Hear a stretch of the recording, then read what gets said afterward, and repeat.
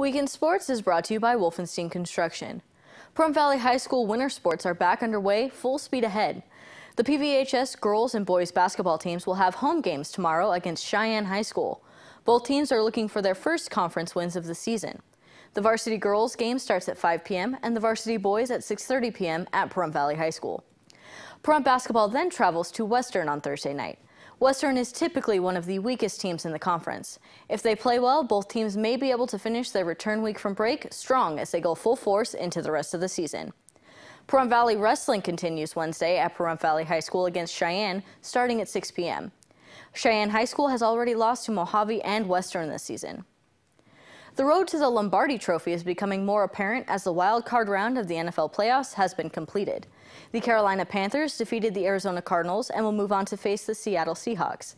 The Dallas Cowboys defeated the Detroit Lions and will move on to face the Green Bay Packers. The Baltimore Ravens beat the Pittsburgh Steelers to move on to face the New England Patriots, and the Indianapolis Colts defeated the Cincinnati Bengals and will now face the Denver Broncos. For those of you who have regularly watched SportsCenter like I have, sadly say goodbye to longtime ESPN anchor Stuart Scott, who lost his third battle with stomach cancer. Scott always said he beat cancer because of the way he chose to live with it. At last year's ESPYs, Scott was presented with the Jimmy V. Perseverance Award. Scott died Sunday morning at the age of 49. This has been Weekend Sports. I'm Courtney Salmon with News 46.